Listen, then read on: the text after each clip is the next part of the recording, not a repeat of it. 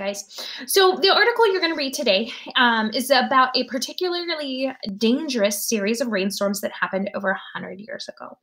To understand why these storms happened, you'll need to understand factors that can cause severe storms that produce a lot of rain. Sounds a lot like what we're learning, our phenomena that we're trying to figure out. So far, we understand that when an air parcel cools, it loses energy, and the more energy it loses, the more rain can be produced.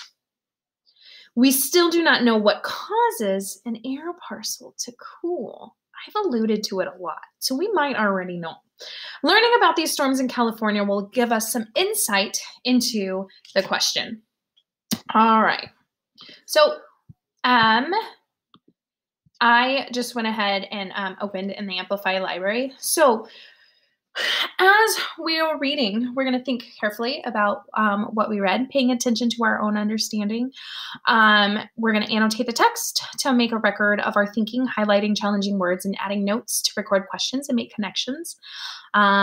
Examine all visual representations carefully, consider how they go with the text, and discuss what we read with others to help better understand. So what I'm going to do first is I'm going to read the article. And after I've read it, I'm going to go back through and I'm going to think about, like, what is it in this article that is going to help us understand why is the amount of rain in a rain, why is the amount of rain in rainfall different from storm to storm, which is our chapter 2's question. So, disaster in California. In 1862, a natural disaster in California caused thousands of deaths and destroyed the state's economy. This disaster wasn't an earthquake or a fire. It was an enormous flood that hit huge sections of the state. The Great Flood of 1862 was caused by a series of storms that brought more than the double amount of rain to California in a very short period of time. So this photograph taken during the Great Flood of 1862 shows people rowing boats in the flooded streets of Sacramento. Sacramento is the capital of California. Scientists and historians called the Great Flood of 1862 a mega flood because of the devastation it caused. Before the flood, there was an extensive period of time with little rain, and California farmers were struggling because there wasn't enough rain to water their crops. However, they probably weren't expecting what came next. During December 1861 and January 1862, so much rain fell that many of the dry, flat farms in the center of California were completely covered in water. The whole valley looked like a large inland sea. Rivers and streams all over the state swelled up and over their banks, causing dangerous water flow that destroyed homes and killed animals and people in its path. So the darker brown areas of the map show the parts of California that were underwater during the Great Flood of 1862. Using sources such as newspaper reports, data collected by scientists, and diaries and letters from people living in California at the time, people have reconstructed the kinds of damage done in this 2-month period. Because of the massive rainfall and flooding, entire towns were destroyed. In some places, the water from the flood was 30 feet deep, covering the telephone poles that had just been put in place. Farmers and ranchers all across the state reported that they lost their homes, barns, farm equipment, and most of their animals. The devastation was so great and affected so many people that the state of California went bankrupt trying to support the people who were affected by the flood. What caused the Great Flood of 1862? The Great Flood of 1862 was caused by a series of powerful storms that began over the Pacific Ocean. These storms were so strong because local temperatures were higher than normal. The winter of 1862 was unusually warm in California. Out in the ocean, both the ocean's surface water and the air above it were warmer than usual. The higher temperatures caused more ocean water to evaporate into the air. These warm air parcels full of water vapor rose high into the troposphere above California. In fact, because they were warmer than usual, they rose higher in the troposphere than the cooler air parcels that caused normal rainstorms. As they traveled up through the colder parts of the troposphere, energy transferred from the parcels to the surrounding air, lowering the temperature of the air in the parcels. The parcels cooled until they had the same temperature as the surrounding air, causing the water vapor inside to condense into liquid water. The higher they rose, the more energy the parcels lost, and the more water vapor condensed. These clouds that formed from these air parcels were full of liquid water that would soon fall as rain. The same pattern of high temperatures leading to more water vapor in the air continued through the winter, causing multiple storms and record rainfall in many parts of California. Los Angeles received over 167 centimeters, that's 66 inches, of rain in just 2 months, 4 times the amount of rain that normally falls there each winter. Rivers and streams were already full of water, so there was no place for the extra water from the rainfall to go. The water stayed above the ground for weeks and caused flooding all across the state. This illustration from 1862 shows what the city looked like during the floods. People used boats to get around instead of walking or riding horses. Could the conditions that caused the Great Flood of 1862 happen today? Meteorologists say that the perfect conditions for these kinds of storms, surface air temperatures that stay warm for several months and a constant source of water for evaporation, happen once every 1 to 200 years. So it's possible that California will see this kind of rainfall again.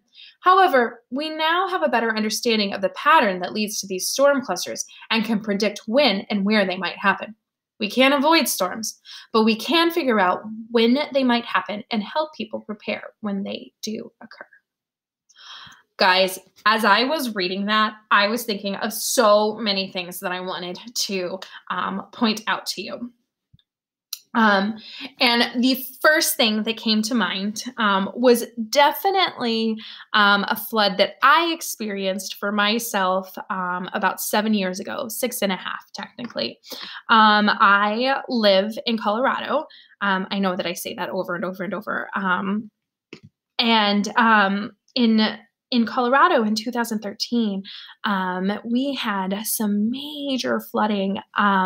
We actually didn't have school for a couple of days, which was so weird for me because I had never missed school because of floods. Growing up, I grew up in the state of Texas, and I grew up in North Texas, in Dallas. And so we would miss school for snow and ice, but never because of flood. So it was crazy to think about this storm in 1862 that caused people to have to get around by boats. We didn't have to use boats to get around in the flood that I experienced in 2013. But I do remember that school got canceled, and we weren't able to go. So the first thing that came to mind for me was this mega flood, and it actually made me think.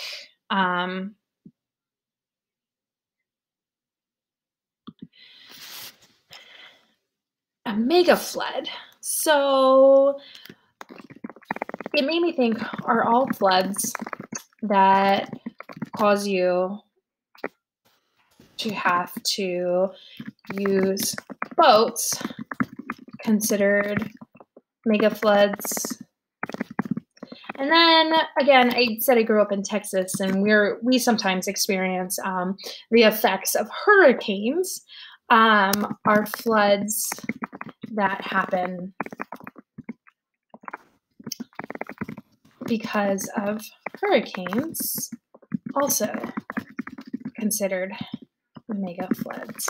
So as I'm reading, and as you're reading, if you have questions that this reminds you of, this is you making connections to the text. And so maybe these questions won't be answered. Maybe I can Google these questions, but go ahead and make those annotations if you have those, if you have that access to the platform here. So the whole state looked like a large inland sea, rivers and streams all over swelled up over their banks. I just wanted to talk about this real quickly. Swelled up over their banks. So the sides of rivers, so let's pretend my face is a river. Okay, my face is water. The banks would be my hands. Okay, the banks are the sides. They're the land on the sides. So rivers and streams all over the okay, let's pretend that my face is the river, right? So what happened is the water came above. Above, and then it was spilling over to either side, just so that you can kind of get a visual. It's not a very good visual, but it works for me. With dangers that destroyed homes and killed animals and people in its path. You know, and I started thinking about this. Oops. And I started thinking about this picture, and in this area are a lot of desert, and the redwood trees are here, and it kind of made me think about like what happened there. These are kind of valley areas. I see Los Angeles. Does that mean that like the ocean came up? No, the rivers. Did the rivers meet the ocean? Just made me have some questions about that. And then what caused the Great Flood of 1862? There was a lot of information in this paragraph, and I know that we come back to it in 2.3, so I'm going to go ahead and I'm going to skip my thoughts on it for right now, because I know that we're going to come back to it in 2.3, but I do recommend you guys, if you have access to this reading, to go back through and start reading and think like, oh, I remember like we did this in 2.1. Oh, I know this from chapter 1. All right, guys. So let's move on to the homework.